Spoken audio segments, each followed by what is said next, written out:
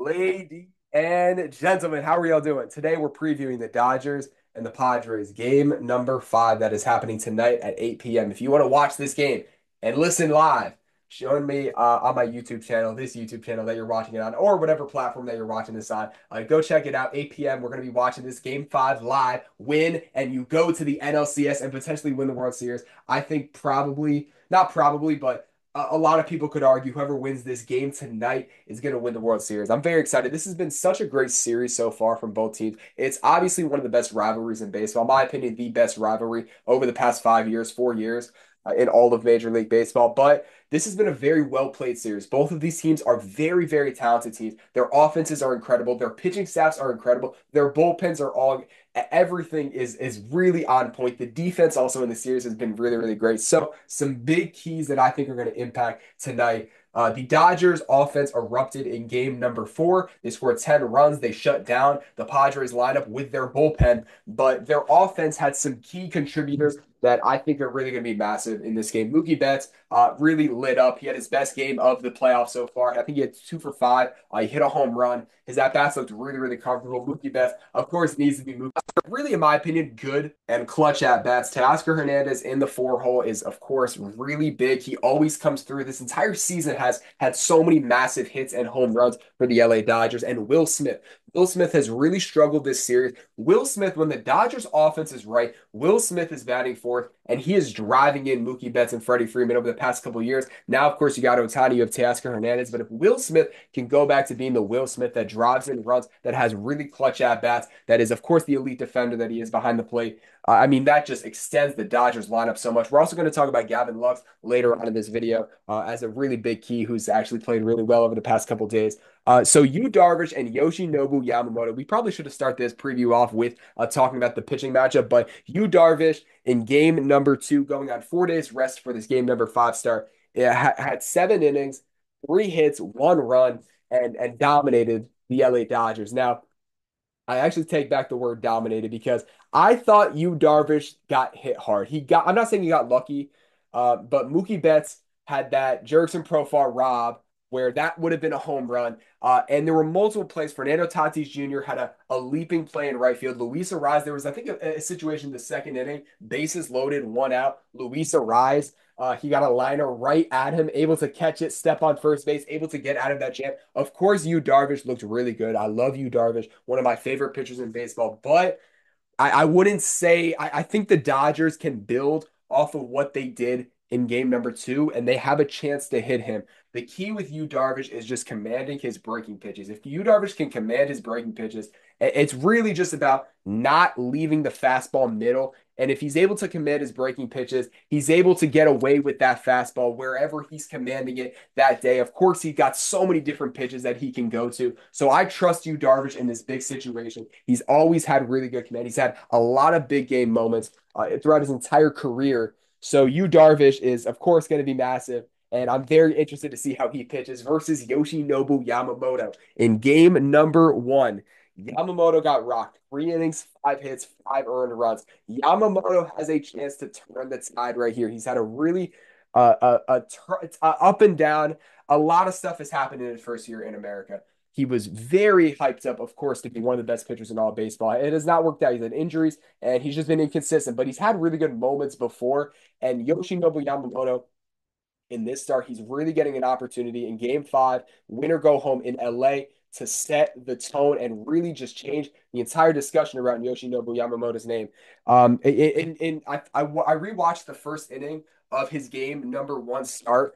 And the thing I noticed with Yamamoto is that he was scared to attack the Padres hitters in the zone. There was a point, I think he was at 12 or 13 pitches in that first inning, and he threw 4 strikes compared to like 7 or 8 balls. To Fernando Tatis Jr., it was just splitters low, sliders low, fastballs low. It was just not pitches in the strike zone. You have got to attack these Padres here. You've got some of the best stuff in all baseball. If Yoshinobu Yamamoto is pounding the strike zone like we know he can, Yamamoto could really have a massive start. I think Yamamoto, I'm not going to lie to you, I think Yamamoto is going to have a really, really big start. He has a chance to really, again, just change the discussion. I'm very excited to see Yamamoto in a game 5 situation. I love that the Dodgers trust him.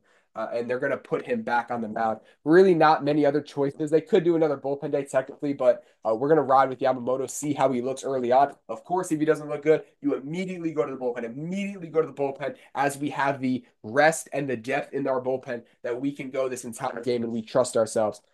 So I'm very excited to see Yamamoto. The bullpens of both teams are, in my opinion, very even, but also very different in their strengths. The Padres, their back three in Jason Adam, Tanner Scott, and Robert Suarez are locked down.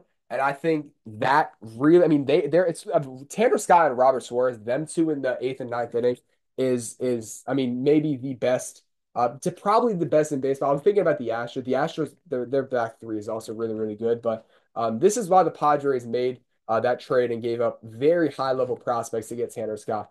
For these situations, the Padres, if Yu Darvish can give them 6 innings, 7 innings potentially, even 5 innings of baseball where they're winning, the Padres, if they're winning going into the sixth, seventh, eighth inning, they feel really good about winning this game. While the Dodgers, of course, the Dodgers have a lead or late in this game. They feel good, but not nowhere near as good as the Padres do with their back end of the bullpen. But the Dodgers have really good depth in their bullpen. Michael Kopech, you look at their entire game number 4 bullpen. Michael Kopech, Alex Vesia, Blake Trinan. I mean, the sinker slider combination. I've never seen anything like that. Ryan Brazier, Evan Phillips. Evan Phillips is a big key guy. Evan Phillips in 2022 and 2023 was maybe he was one of the best closers in all of baseball. This year has struggled, but Evan Phillips, when he's right, he is a high-end ninth inning guy. I don't know if they're going to use him as a closer. They're going to use Michael Kopech, I think, in that situation. But we'll see. They've really used probably a closer by committee. Blake Trinan, you could see him in there. One thing I just is Joe Kelly healthy? Yeah, Joe Kelly's out. That sucks. That sucks for the Dodgers bullpen, but they have really good depth in their bullpen. But again, their back end, I don't trust it as much as I do the Padres. So if the Padres are down a couple runs, put in Michael Kopech, put in Alex Vesia. Like the Padres could put together a rally with their lineup.